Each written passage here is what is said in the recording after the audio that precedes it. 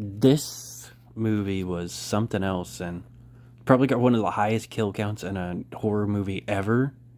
It's Dude Bro Party Massacre 3 with like 4,000 fucking kills because of all kinds of different shit, like the river flooding, bombs, all kinds of dumb stuff.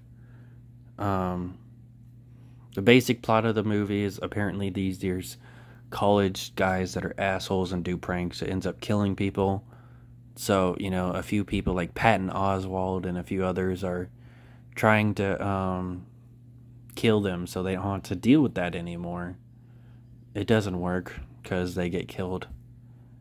Besides Patton Oswalt, he survives and complains at the end of the movie that his plane didn't go the way he wanted, though.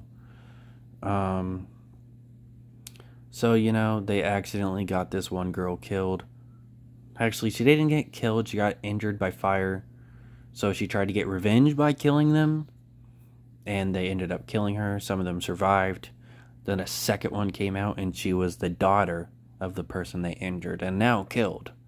So she tried to get revenge, and then they killed her. Those two things are shown in flashbacks. So the whole joke of this movie is Dude Bro Party Massacre 3. It's not a third movie. It's the third massacre. The other two massacres have already happened. So, they show us them. Now the third massacre is here.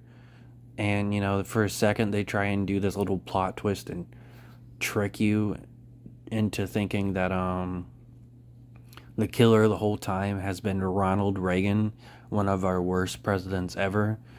But, clearly it wasn't, because they literally said earlier in the movie that it was the other daughter.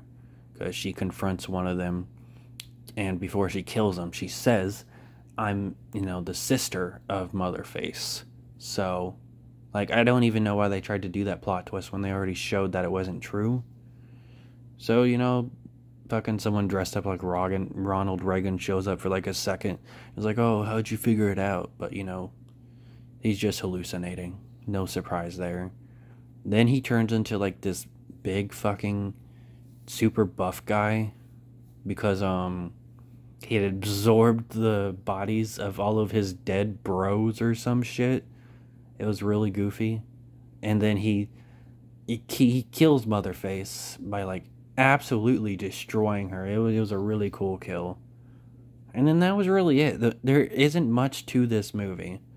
It's kind of fun, if not really boring at times.